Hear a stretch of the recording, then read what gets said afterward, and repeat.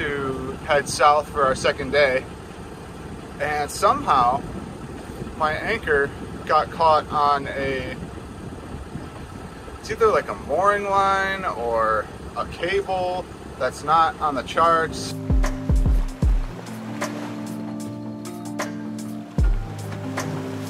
I have no idea, but it looked like a mooring line because it had like the loop. So I don't know if they've got like uncharted moorings around here or whatever, but it made it so hard to pull up anchor, and then at the last second I saw it and I had Chelsea run and grab the boat hook so we could get it off the anchor and get it up because we were starting to drift into shore. But made it, and we have wind. We have like 7 knots of wind. I know it's not much, but it's something. So we are underway. Wes is underway, and coffee is brewed.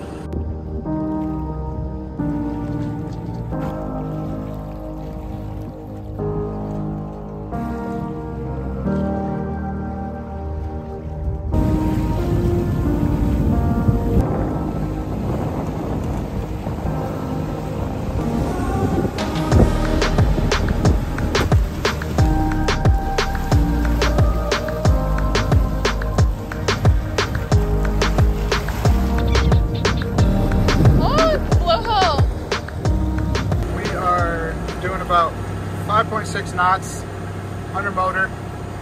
We have literally no wind, 1 knot, and maybe a 1.5 meter swell, like 3 feet, 3 to 4 feet. So that's been a little nauseating because it's rolling inland or towards shore, and we are trying to go south.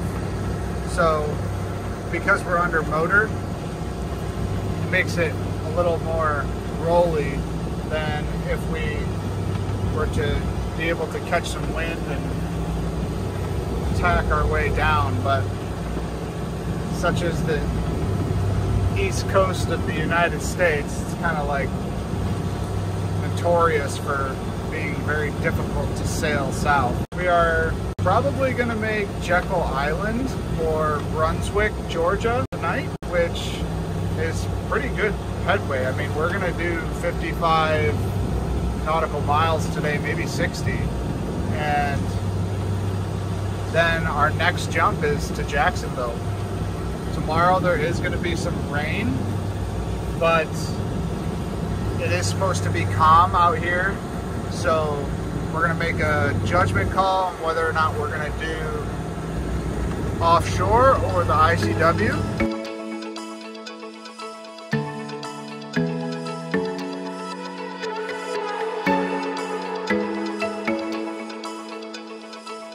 We are entering the St. Simon's Island Inlet. It is the inlet between Jekyll Island and St. Simon's Island. And there's a little anchorage that's almost right after you get around the St. Simon's Point, and there's some marinas there. We did end up getting to sail. That was awesome. We had probably anywhere between 8 and 13 to 14 knots and anywhere between a 2 and a 4 foot swell. So great experience for us.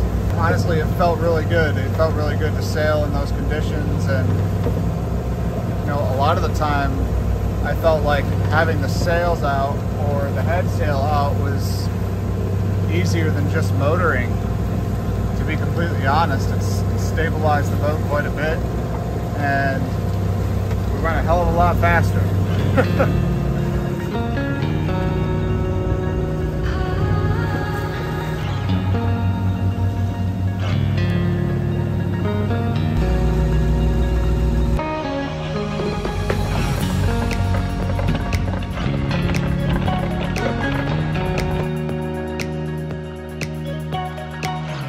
Having some dinner, and I'm not going to film us below because we're not underneath. We're It's beautiful out right now. Look at that sunset.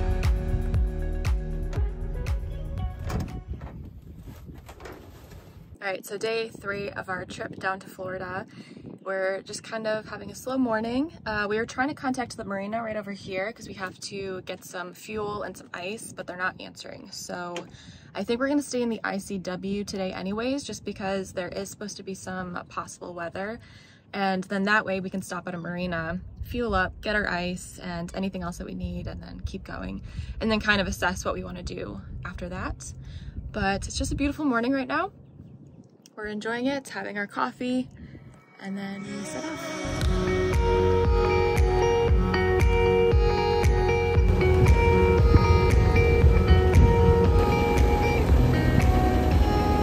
It's about almost 9 o'clock, and we are leaving our little anchorage here in St. Simons, and we're headed to Jekyll Island to load up on fuel and ice, and then I think we're gonna shoot for Fernandina Beach today.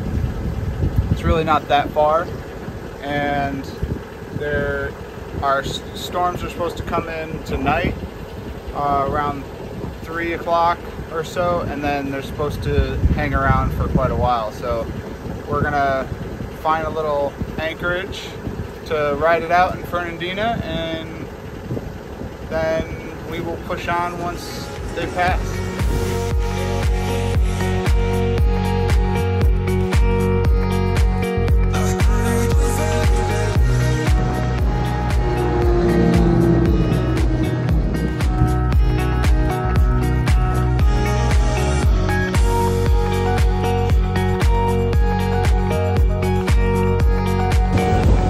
Going offshore.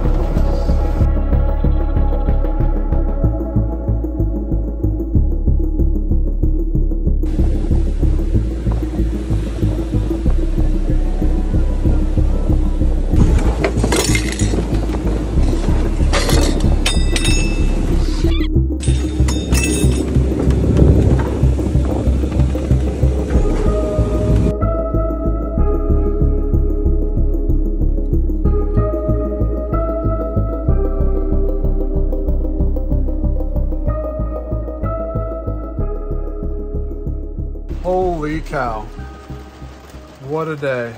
Our predict wind and windy apps both told us it was going to be around 7 knots of wind, barely anything, and maybe 10 knot gusts throughout the day, not even consistent.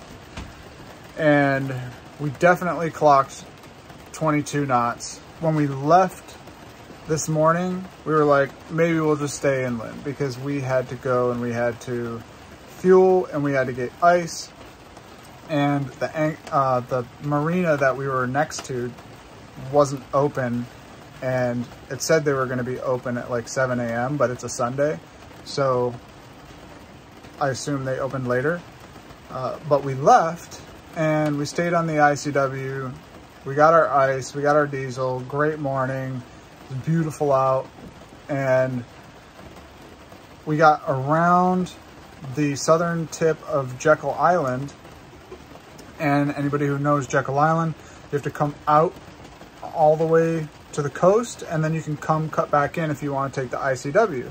Well, we got out there, we had perfect wind. We had 10 knots. It was taking us right out the channel, and we were like, you know what, let's go sailing. Worst case scenario, we go around Cumberland Island and we call it a day. Or we could make it all the way to Jacksonville if we can keep these conditions, which it said should sustain. So we get out there and maybe about halfway through our sail, wind starts to pick up. I start clocking 13, 15, but we're loving it because there's like no swell. I mean, there was like maybe 2 foot of swell and the boat just glides right through it.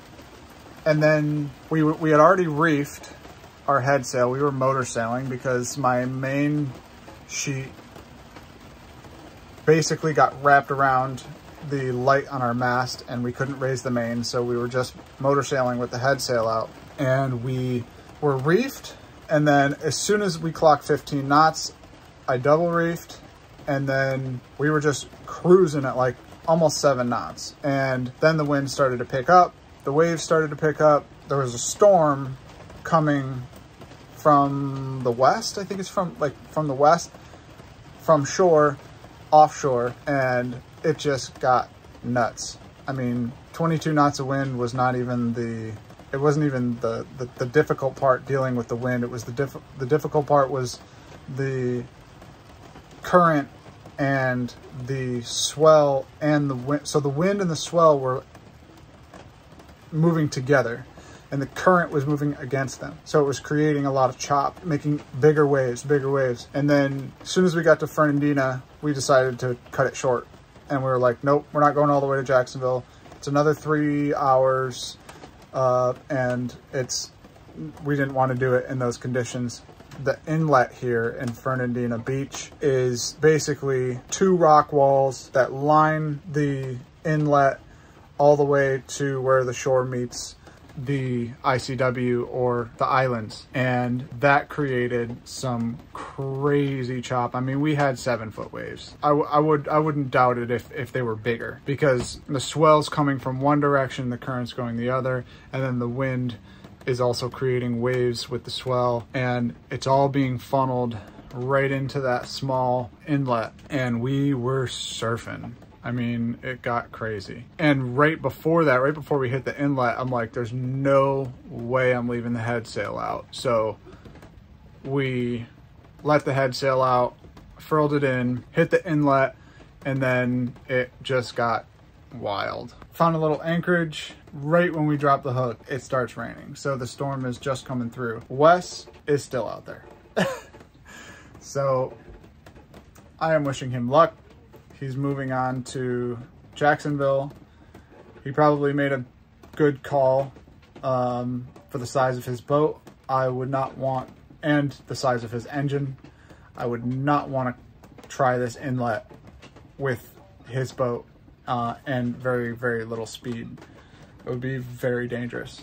So he is moving on to Jacksonville. We will probably meet him there tomorrow and see what happens. But I am so thankful that we made it here safely, and I'm probably exaggerating on a lot of this, but everything is amplified when you're more new to things like this, and honestly, I think we did a great job.